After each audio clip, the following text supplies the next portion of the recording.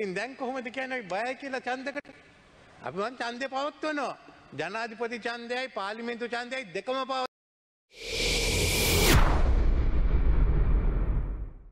ඊයේ රාත්‍රියේ මේ අයවැය දෙවනි කියවීම සම්මත වීම ගැන මම සතුට ප්‍රකාශ කරනවා. විශේෂයෙන්ම ඒ සඳහා ඡන්දෙ දුන්න ඒ මන්ත්‍රී සංඛ්‍යාව 122 ඒ අයට මම විශේෂයෙන්ම ස්තුතිවන්ත වෙනවා අපිට දුන්න සහයෝගය ගැන. ඒ ගැන කිසිම මම හිතන්නේ ශක්තියෙන් තමයි අපි ඉදිරියට යන්නේ. අපිට විරුද්ධව ඡන්දෙ දුන්න 77ක් මම ඒ අයටත් ස්තුති කරනවා.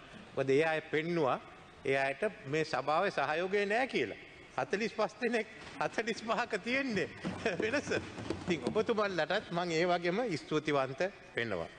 මම කැමති අපේ ලක්ෂ්මන් කිරියල්ල මන්ත්‍රීතුමා කිව්වා දැන් උසාවිය පාලකයන්ට විරුද්ධ තීන්දුව ගන්න පුළුවන් කියලා. මම ඒක ඇති කරේ. ඉතින් මට විරුද්ධ වෙන්න එපා. ඔබතුමා කියනවා නම් දැන් පුළුවන්. එහෙනම් ප්‍රජාතන්ත්‍රවාදය ශක්තිමත් කරලා තියෙනවා. ඉතින් අඩු ගානේ මේ වැය ශීර්ෂයට අපිට පක්ෂව ඡන්දෙ දෙන්න. කොයිද රාජපක්ෂ එයාගේ බලාගන්නි. ඒකයි තුමා බලාගන්නි. ජනාධිපතිතුමා කතා කරා. නෑ මට කතා කරන්න දෙන්න. නෑ එතුමා මේ හිටපු ජනාධිපතිතුමා නීතිඥයෙක්. එයාගේ වැඩ කටයුතු බලාගන්නේ. මීට ඉස්සර නඩු කියලා පුරුදුනේ.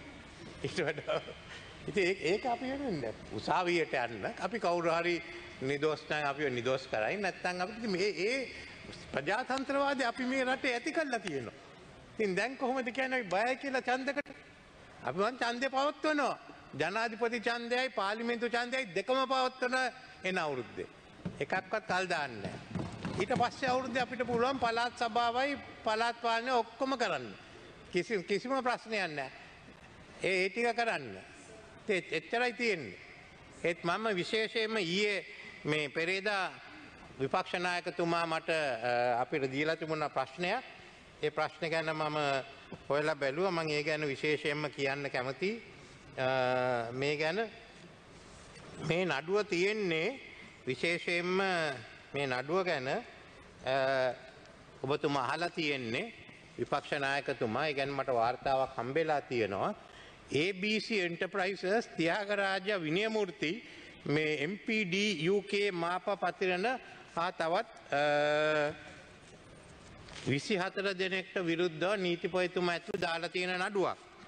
ඒක දාලා තියෙන්නේ 2023 2024 තුල තිරුකුණාමලේ බන්ධනාගාරය සඳහා වියලි ආහාර පාන් සැපයීම සඳහා තාක්ෂණ ඇගහිම්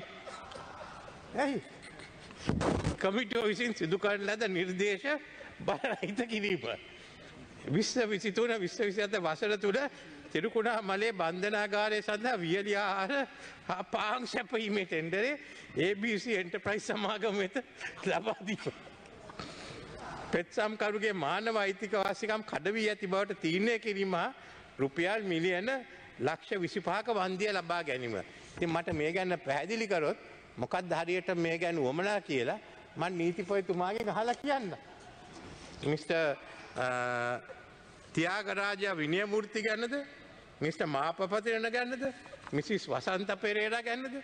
මට කිව්වොත් කවුද කියලා හරියට අපිට ඕන මෙතන වියලි ආරාධ පාන්ද කියලා කිව්වොත් මම ඒ ගැන පැහැදිලි කරලා දෙන්න.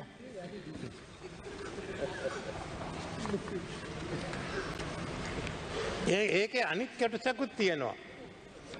එතුමා කියලා තියෙන මම කියවන්නම්. However, in terms of a judgment delivered by the Supreme Court case number SCFR 1952022 and by the majority of the said case, it has been held as follows. The trust reposed in the respondent was not a higher principle or epithet unique to their officers. Public trust is an inherent responsibility bestowed on all officers who exercise powers which emanate from the sovereignty of the people. We all have powers which emanate from the sovereignty of the people. Therefore, as public officers, the respondents are obliged at all times to act in a manner which honors the trust reposed in them.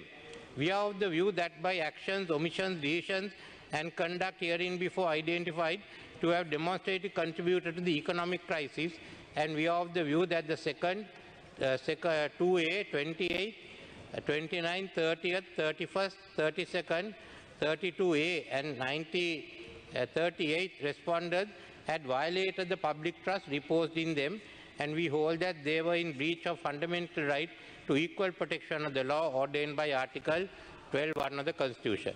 These petitioners, both in application SCFR 195-202 and SCFR 212-2022, have invoked the fundamental right jurisdiction of this court in the interest of the public. We note that none of the petitioners are claiming any loss had impacted on the petitioners on an individual basis, but their assertion is that as a result of a conduct of the respondents, the entire citizen had to undergo hardships which could have been avoided. In the circumstances aforesaid, we are of the view that it would not be appropriate to order the respondents to pay compensation to the petitioners, and as such, we are not inclined to order compensation. We are not inclined to order compensation. We order, however, that each petitioner in both applicants would be entitled to cost in the sum of ₹150,000 each. It may be noted that a violation of fundamental rights is not tantamount to a conviction before a court of law. The Supreme Court has determined that the standard of proof in fundamental rights application is usually expressed as invoking preponderance of probability. The standard of proof for a conviction before a court of law is beyond reasonable doubt. The Supreme Court has also determined that the award of the compensation in a fundamental rights application amount to acknowledgement of regret and a solatium for the hurt caused by the violation of fundamental right, not as a punishment for duty disregard or authority abuse. Saman vs. Leela Das of 1989, 1 SLR 1. Accordingly, any steps that may be taken with regard to criminal or civil liability in pursuance to the aforesaid judgment should be in accordance with the applicable law and procedures established thereunder. For ease of reference, the judgment of the Supreme Court is SCFR 195-2022 and SCFR 212-2022 can be found on the Supreme Court website. Thank you. මේක සභාගත කරනවා අතුල් කරන්න කියලා. මෙතනින් තමයි මේ ගැන පිළිතුරක් දීලා තියෙන්නේ. විශේෂයෙන් පැහැදිලි කරලා තියෙනවා. මේ සිද්ධිය තියෙන්නේ මූලික අයිතිවාසිකමක් උල්ලංඝනය කිරීම මිස ඒත් ඇත්ත වශයෙන්ම අපරාධ නඩුවකට උවමනා තරම් සාක්ෂි මේ අවස්ථාවේදී උවමනා නැති බවත් ඒවා ගැන වෙනම නීති අනුව ක්‍රියා කර යුතුයි කියලා. ඉතින් මම බලාපොරොත්තු වෙනවා මේක පැහැදිලි කරනවා කියලා විශේෂයෙන්ම. මොකද පබ්ලික් ට්‍රස්ට් කියන එක තමයි තියෙන ප්‍රශ්නේ. ඒ කියන්නේ අපි ඔක්කොමද පබ්ලික් ට්‍රස්ට් තියෙනවා. දැන් මෙතන කියලා තියෙන්නේ මේ මෙතුමයි හිටපු ජනාධිපතිතුමා උවමනා පියවර ගත්තේ නැහැ කියලා. ඊට පස්සේ මොකද්ද සිදු වුනේ? ඉතින් අපි මේ ගැන පුළුල් විග්‍රහයක් කරන්න ඕනේ. වෙන කවුද මේකට අයිති? කැබිනට් මණ්ඩලය අයද? ජී.එල්. පීරිස් මහත්මයා මේකට අයිතිද? මොකද එහෙනම් එතුමට විරුද්ධව ක්‍රියා කරන්න ඕනේ. එතනින් අපි අවසන් කරාද? මොකද්ද සිදු වුනේ මෙතුමලා ඉල්ලා අයින් වුණාන් පස්සේ? ජනාධිපතිතුමා නියම වශයෙන් ක්‍රියා කළා සම්ප්‍රදාය අනුව විපක්ෂ නායකතුමාට එන්න කිව්වා. දැන් අපේ ක්‍රමයේ සම්ප්‍රදාය තියෙන විපක්ෂ නායකතුමාට ආණ්ඩුවක් හදන්න කිව්වොත් බහුතරයේ සහයෝගය තිබුණොත් එතුමා ඒක කරන්න ඕනේ. ඉතින් අපේ විපක්ෂ නායකතුමාගේ ඒක කරේ නෑ. පැනලා ගියා. So that's also breach of public trust.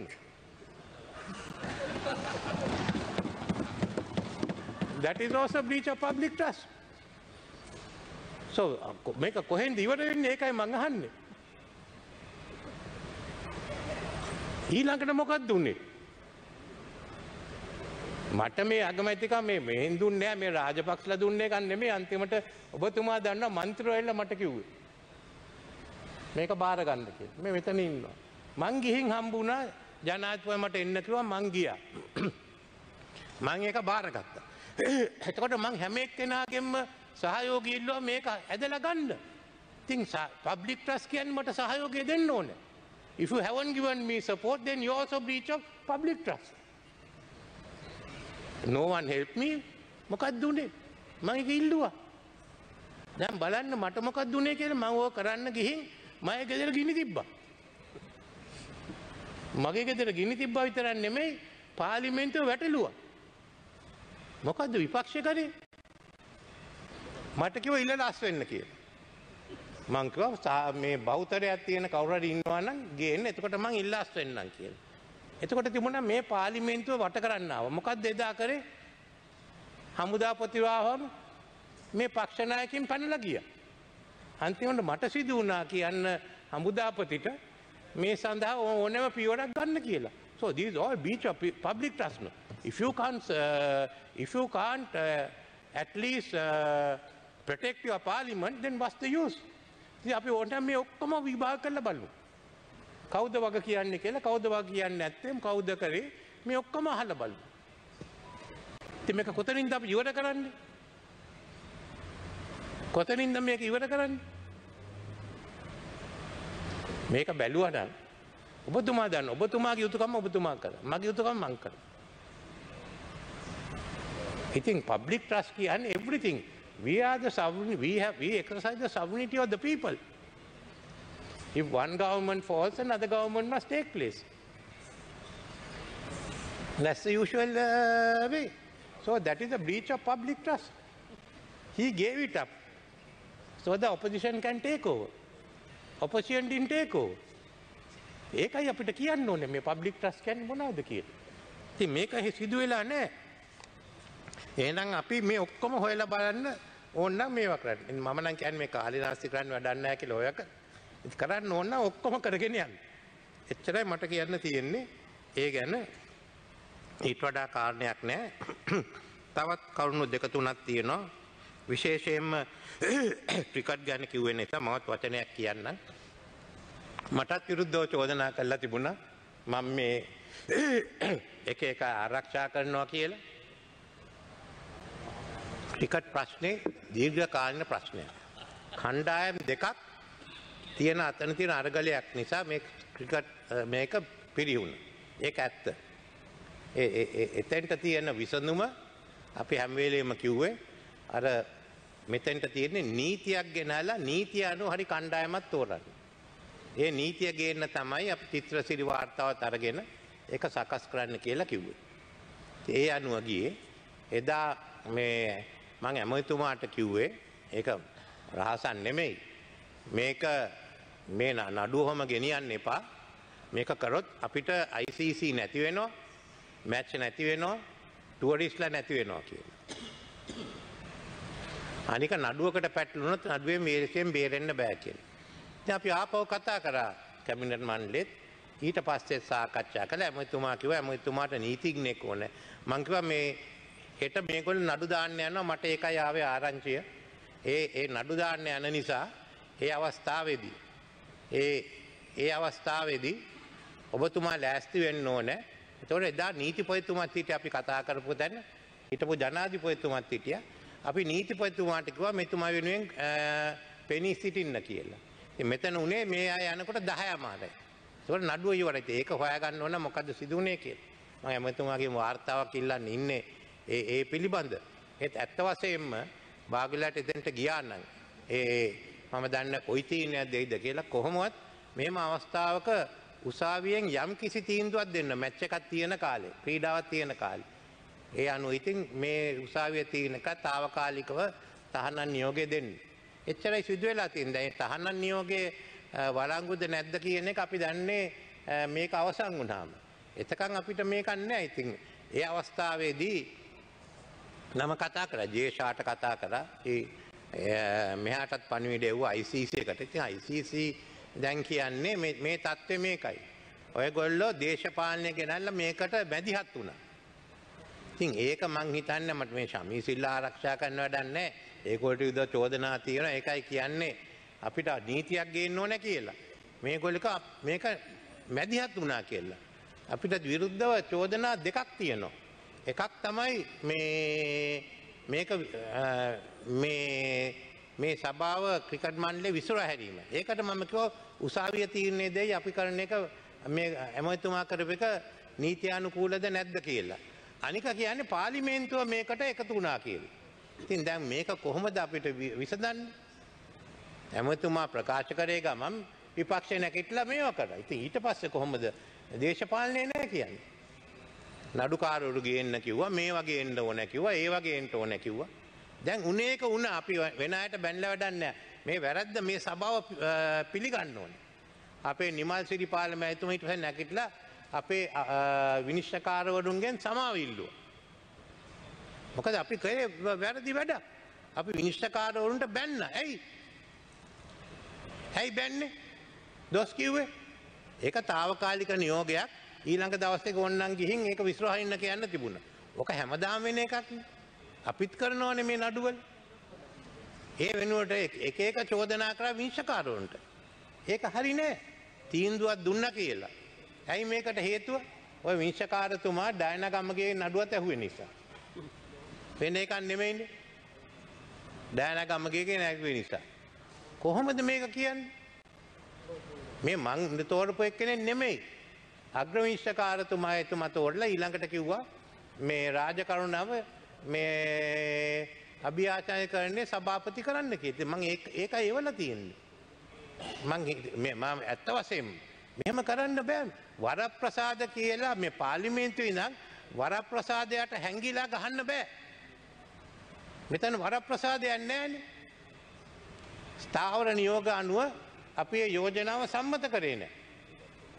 කොහොමද මේ සභාව මේ වැඩ කටයුතු කරන්නේ? නිකන් කෑ ගැහුවා කියලා. අපේ වැඩ අපිට තියෙනවා. අධිකරණයේ වැඩ අධිකරණය. මමයි හැම වෙලේම කියන්නේ අධිකරණයට හතරවෙනි වගන්තියට අත තියන්න බෑ කියලා. ඒක අපි තීරණය කරන්නේ අපේ බලතල. ඒත් මම කිසි දවසක විනිශ්චයකාරවරයෙක්ට දොස් කියලා නැහැ. අපිට පුළුවන් නඩු තීන්දුව ඕන තරම් විවේචනය කරන්න. විනිශ්චයකාරයෙක්ට කරන්න බෑ. ඒකට කරනවා නම් අපිට ඇත්ත වශයෙන්ම ස්ථාවර නියෝග යටතේ ඒක කරන්න ඕනේ. ස්ථාවර නියෝග යටතේ කරන්නේ නැත්නම් අපිට වරප්‍රසාද ඉල්ලන්න බෑ. ඇයි මේ අපි සභාව මේ තත්ත්වයට එන්න දෙන්නේ අපි? මේක ඉස්සෙල්ලා මෙහෙම සිදු වෙලා නැහැ. ඒකයි මම කනගාටුව.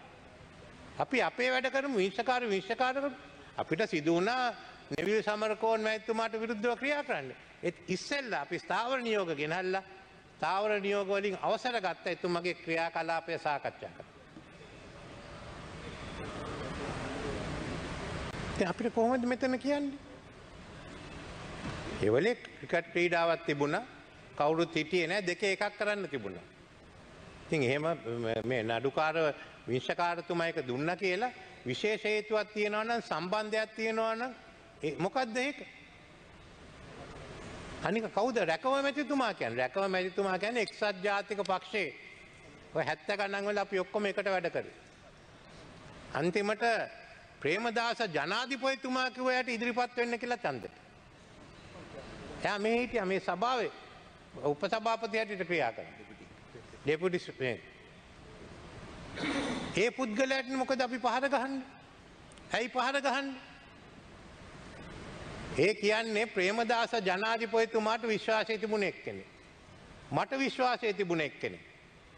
මම වියට්නාමේ තානාපති හැටියට එව්වා. එතුමාව. ඇයි එතුමා ආවේ? ඔය පෙන්නුවේ මේකනේ මේ පින්තූරනේ කාගේද මැද හිටියේ කියලා හන්නේ මැද හිටියේ මමනේ. ඔක රහසක් නෙමෙයිනේ. එදා බන්දුල කරුණරත්නේ ආව දිවුරුම් දෙන්න මේ අභියාචනයේ සභාපති හැටියට. ඉතින් රැකවල එනකොට මමත් කිව්වා එන්න කියලා. මං ජනාධිපතිතුමා ඉන්නේ හම්බෙලාවත් නෑ. මම දන්නවා අය. හොඳ කුරුණෑගලනේ. අපි වෙන භාෂාව කුරුණෑගල හොඳ කකුලක්. ඔය තරම් මේකක් නෑ. ඉතින් මීට වඩා කියන්න දෙයක් නෑ. මං දන්නවා එතුමා. එතුමාට එන්න කිව්වා. වෙන එකක් නෙමෙයි. එතුමා අපේ පවුලේ කුරුණෑගල වැඩ කටයුතු ඉදිරිපත් වුණේ රැකවම එතුමා. පුතත් මන් දන්නවා හොඳ මිනිස්සෙක්. මං හිතන්නේ මේවට කරන්න යනවා කියලා. ඒකයි මං කනගාටුනේ. අපි එක්ක ඉඳලා අපිට වැඩ කරලා දෙපැත්තෙම අපේ මේ හරි දැන් අපි ගහන මේ මිනිහටයි යාගේ පුතාට. පුතා මේක හිටියා කියලා මං හිතන්නේ පුතාට උවමනාවක් තියනවා කියලා. මෙතෙන්ට ආවෙත් කොහොම හරි පුතා එදා ආවේ නෑ. ඉතින් මේගොල්ලෝ ආවා ජනාධිපති මන්දිරයට. අපි ඡායාරූපේ ගත්තා. ඕක ලොකු දෙයක්. මං ඕන්නම් මං මොන්නම් කොපියක් දෙන්න. ඕනක් කෙන්න මම මේ සභාවේ දෙන්න. මට ඕක ප්‍රශ්නයක් නෙමෙයි. කරුණා කරලා මේව ඇදගන්න එපා. මම කනගාටු වෙනවා මේ ගැන. මේක කරන්න බෑ. අපි මේ ගැන අපේ ස්ථාවර නියෝග දිහා බලන්න ඕනේ. අපිට අධිකරණය එක්ක මෙහෙම රණ්ඩුවකට යන්න බෑ. ඊළඟට තියෙන්නේ කතානායකතුමා මේ ව්‍යවස්ථාදායක මණ්ඩලය. ව්‍යවස්ථාදායක මණ්ඩලයේ මේ පාර්ලිමේන්තුවේ කොටසක් නෙමෙයි. ඒක විධායකයේ කොටසක්. It's a part of the executive. ජනාධිපතිතුමාට පත්වීම් දෙනකොට ආධාර කරන්න. සමහර විට නම් සුදුසුද නැද්ද කියන්න. නැත්නම් නම් ජනාධිපතිතුමාට යෝජනා කරන්න. ඒ නිසා ඔබ කරන ඕනෑම එකකට විරුද්ධව මූලික අයිතිවාසිකම් නඩුවක් ගන්න පුළුවන්. ඒක අපි මතක තියාගෙන යන්න ඕනේ. දෙවනුව මොකක්ද දැන් සිදු වෙලා තියෙන්නේ? අපි විශේෂයෙන්ම දූෂණ විරෝධී කමිෂන් පනත පත් කරා. මම බලාගෙන ඉන්නවා මට කොමසාරිගේ නම් එනකම්. දැන් මාස 6ක්ද? කොච්චර කල් ගිහින්ද? මාස 6ක් ගිහින්. මාස 3යි. තා මාස 3ක් 4ක් ගිහින් අපි කතා කරනවා දූෂණය ගැන. අපිට මේ කොමිසමේ නම් ටික එවන්න බෑ. ඇයි? දෙතුන් දෙනෙක් මේ ගැන ප්‍රශ්න අදිනවා. කතානායකතුමනි අපි ඇහුවන්නේ නීතිපතිතුමාගෙන් එක වචනයක් වැරදුනා කියලා නීතිපතිතුමා මේක ප්‍රශ්නයක් නෙමෙයි පත්වීම් කරන්න. මමත් කිව්වේ නම් එවන්න මම පත්වීම් කරන්න ඕනෑක් කෙනෙක් මට විරුද්ධව නඩු දාන්න පුළුවන්. අපි එතන බලා ගන්න. අඩු ගන්න අපි ක්‍රියා කරා. දැන් ඉතින් මෙන්න සංශෝධන කරන එක. ඒකත් දැන් ඉවරයි. ඉතින් මේ මොකද්ද මේ කරේ? අපි දූෂණයට විරුද්ධ වෙන ඒවල පත් කරන්න තිබුණා. කවුද ඔකට විරුද්ධ උසාවිය යන්නේ? ගියා නම් මේ කාරණේ කියන්න තිබුණා. නීතිපතිතුමා කිව්වා. ඒක සිදු වෙලා නැහැ. දැන් මොකද්ද සිදු වෙලා තියෙන්නේ? අග්‍රවිනිශ්චයකාරතුමා එව්වේ නම් වගේ මට අග්‍රවිනිශ්චයකාරය නම් එව්වා. නීතිපතිත් එව්වා. මම අග්‍රවිනිශ්චයකාරතුමාගේ නම එව්වා. තාම මේක අනුමත කරගන්න බෑ. එතුමා එතෙන්ට ගියාම විතරයි අභියාචනාකාරී සභාපතිව පත් කරන්න පුළුවන්. මේක හිර වෙලා. ඇයි යා මේ තීන්දුව දුන්නා කියලා තව තීන්දුව දුන්නා කියලා. එච්චර මට ඒවල තිබුණේ මේ නම මමයි ආපහු නම එවන්න තියෙන්නේ. ඒත් කොහොම හරි මේක දැන් ප්‍රතික්ෂේප කරන්න මට ඔබතුමාගේ ලියුම ලැබුණා. එතුමාට මම ඔබතුමාට ස්තුතිවන්ත වෙනවා. මෙහෙම ගෙනියන්න බෑ මේ ව්‍යවස්ථාදායක සභාව. ඉතින් මම යෝජනා කරන්නේ අපි මෙතන තේරුම්කාරක සභාවක් දාලා කොහොමද මේක ගෙනියන්නේ කියලා කතා කරගමු. දැන් මුළු අධිකරණයම හිර වෙලා මේකේ. පළවෙනි වතාවට කිසිම හේතුවක් නැතුව. ඔව්. අභියාචනාකාරණේ හිර වෙලා. ඉතින් මම යෝජනා කරනවා අගමැතිතුමාට ඔබතුමා එක්ක කතා කරලා අපි තේරුම්කාරක සභාවක් බලාගෙන මොකද්ද සිදු වුනේ? මොකද්ද අනාගතේ වෙන්න ඕන කියලා. මෙහෙම ගෙනියන්න බෑ. අපි 2003 ඉඳන් මේ අභියාචන මේ ව්‍යවස්ථාදායක මණ්ඩල කිසිම මෙහෙම ප්‍රශ්නයක් උනේ නැහැ. මෙතුමා ඒවා අහෝසි කළා වෙන පාර්ලිමේන්තු සභාව ගෙනාවත් එතනත් මේ ප්‍රශ්නයක් තිබුණේ. නම් එනවා අපි සුමාන දෙකකින් තුනකින් පත් කරනවා නම් වලට ගැන ප්‍රශ්නයක් තියෙනවා පාර්ලිමේන්තුවේ අපි ප්‍රශ්න කරනවා. මේ වැඩේ කටයුත්ත කරන්න ඕනේ. ඒක සිදු වෙන්නේ නැහැ. ඒකයි විශේෂයෙන්ම. අනික තියෙන්නේ මේ සභාව තියෙන්නේ නීති සම්මත කරගන්න. අපි සමහර විට 1-2 වෙනකම් වැඩ කටයුතු පටන් ගන්න. ජනතාව අපිට ගෙවන්නේ රංගපාන්න නෙමෙයි. නීති සම්මත කරන්න. රංගපාන්න පුළුවන් පාර ගිහින්. ඒක විරුද්ධත්වයක් නැහැ. නීතිය අනුව. ඉතින් මම යෝජනා කරනවා මම කැබිනට් මැද කතා කරනවා අලුත් සංශෝධනයක් ගේන්න කියලා නීති වලට පළවෙනි පැයෙන් පස්සේ ප්‍රධාන වැඩ කටයුත්තට යන්න ඕනේ. Only 1 hour after that we get to the main business. දැන් නීති ගණනාවක් එවන්න තියෙන එන අවුරුද්දට. තවත් කල් යන්න බෑ. මැතිවර දැන් එන අවුරුද්දේ മന്ത്രിවරුන්ට තමන්ගේ ආසන වලට යන්න තියෙනවා. සංවර්ධන වැඩ කටයුතු තියෙනවා. ඒ ටික කරන්න ඔප්පු ටික දෙන්න තියෙනවා. ඉතින් ඔය කරන ගමන් මෙතන හිර වෙන්නත් බෑනේ.